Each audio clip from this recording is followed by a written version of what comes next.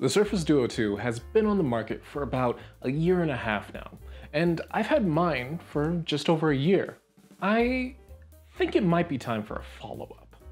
In my initial review, I summarized everything by saying, overall, I really love this phone. Most of the time. Actually, I'd say about 95% of the time. 40% of the time, I enjoy using it more than my other devices. 40% of the time, it's about the same. 15% of the time, I could maybe do something better on a different device, like my Z Fold 3, but still enjoy using it in general. And then 5% of the time, something wrong happens that makes me the tiniest bit frustrated. Has that changed at all in the past year? Well, sort of. For the past year or so, I've had this stashed away in a pocket as I went on road trips across the Midwest and took long walks around Chicago. It's also sat on my desk most workdays as my go-to personal device while working. Generally speaking, it's a fantastic piece of kit, whether I'm using it to navigate between states or for casually catching Pokemon. There's still a lot to love here in this device that's kind of aging a bit.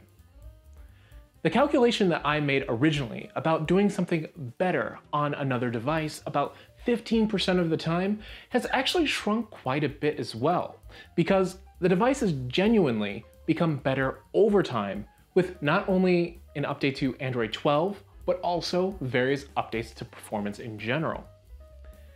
If you're looking for a general highlight of these changes, there's a great read by Dan Seifert over on The Verge describing how key software updates have made him come around to the phone over time. I also can't help but agree with the part of the article where he talks about the Duo 2 being best used as a secondary device.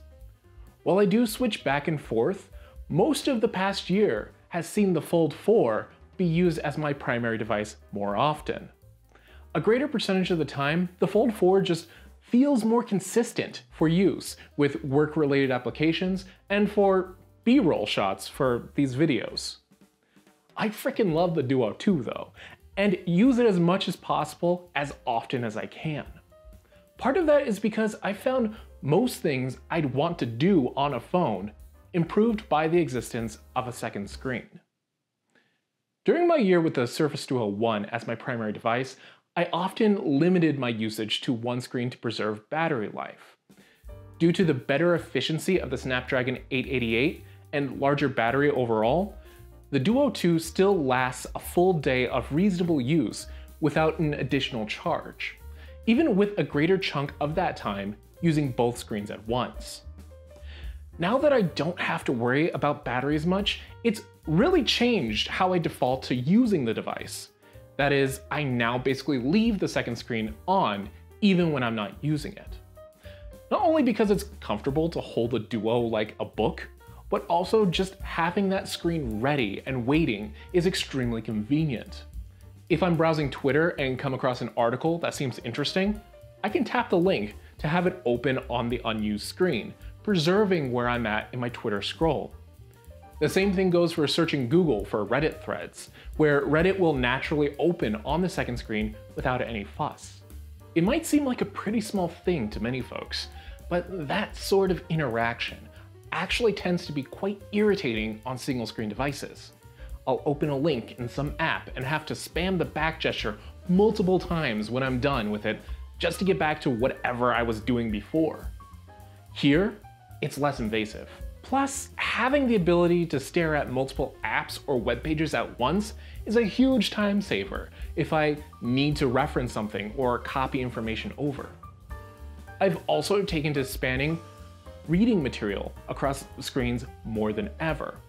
Of course, reading comics via Shonen Jump or play books works perfectly, and the Kindle compatibility meant for a really easy time getting into Genki to finally start learning Japanese.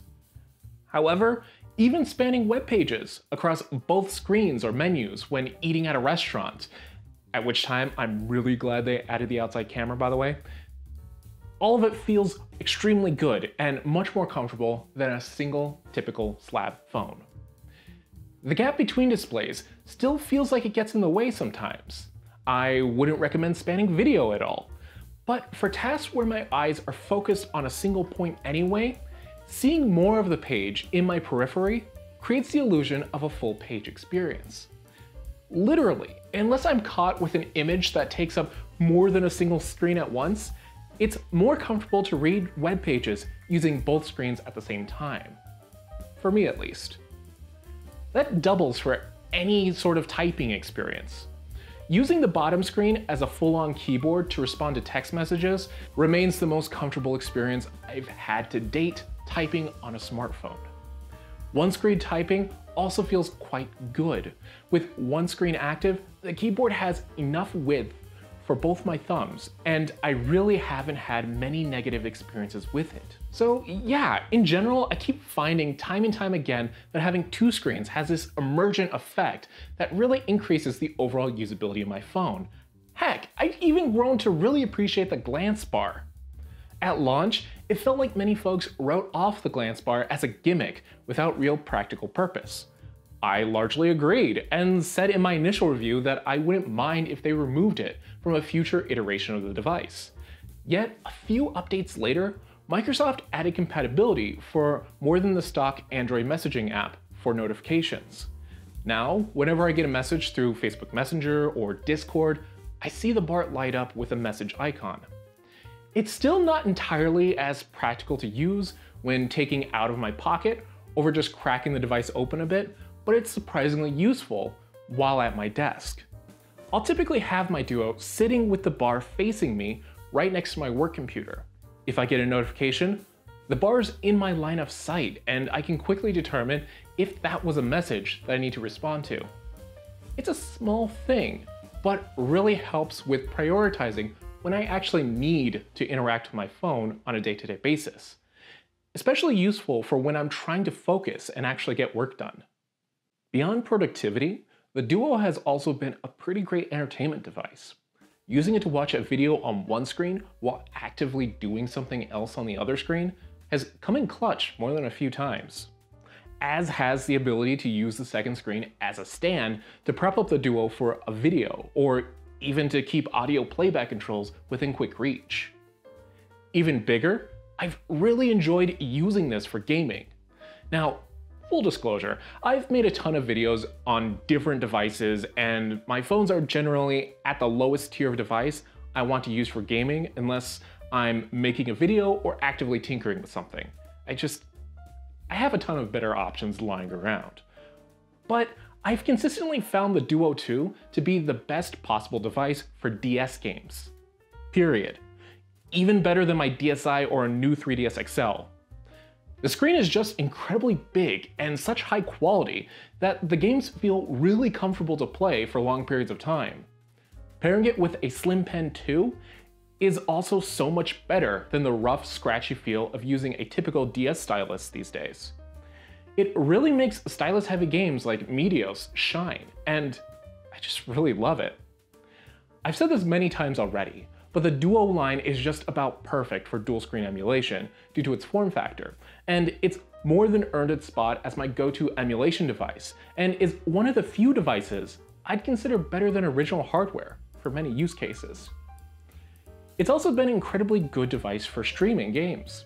It's very pocketable and offers the extra benefit of still being able to use my phone as normal while still in the middle of a game, thanks to the second screen and the snug fit of a GameSir X2.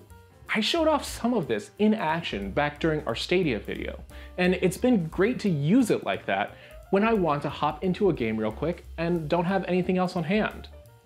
In a pinch, I've even enjoyed touch controls via Game Pass for quick, chill bursts of gameplay on platformers and puzzle games. That is, before updates killed the feature at least. It's still available via the beta app, but the main app stopped supporting the expanded control scheme a while ago.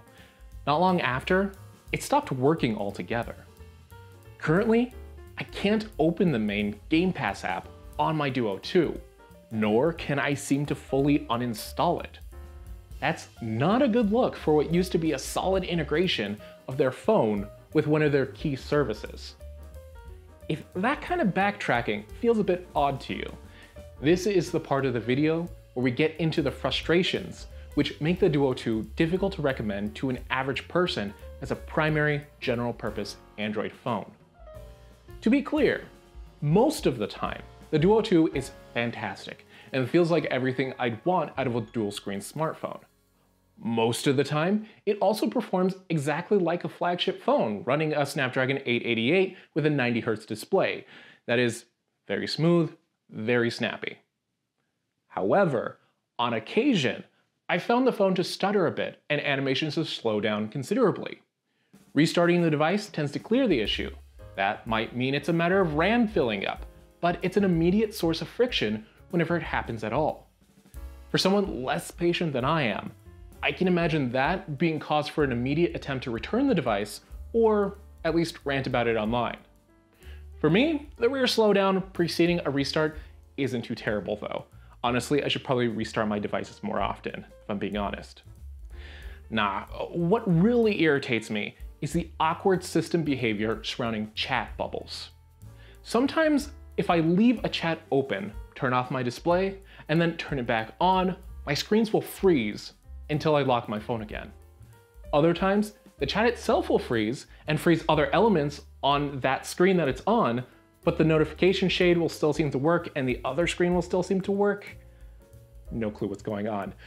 Links and videos in my chat bubbles have at least mostly started working since my initial review, but more than a few links in Facebook Messenger still don't open as intended.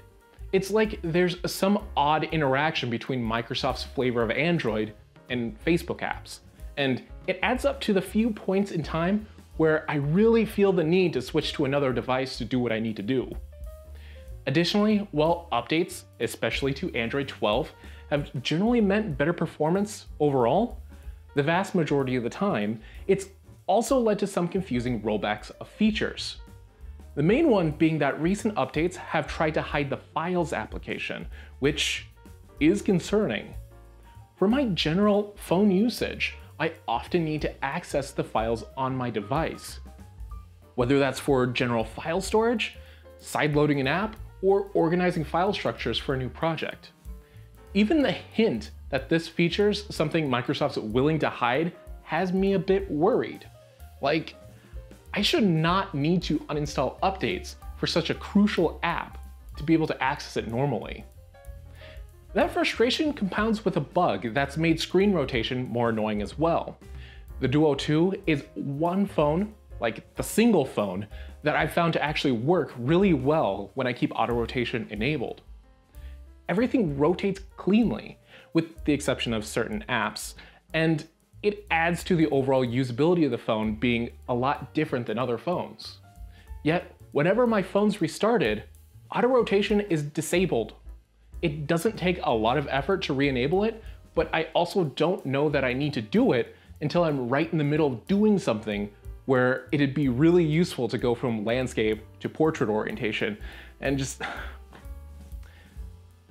Yeah, it's all these little annoyances which keep the Duo 2 from being as great as it could be. And that's really not helped by the fact that Microsoft's rumored to be ditching the dual screen form factor altogether. And they've also stopped selling the device through their online store, well before it ever got a price cut to something more affordable for most people.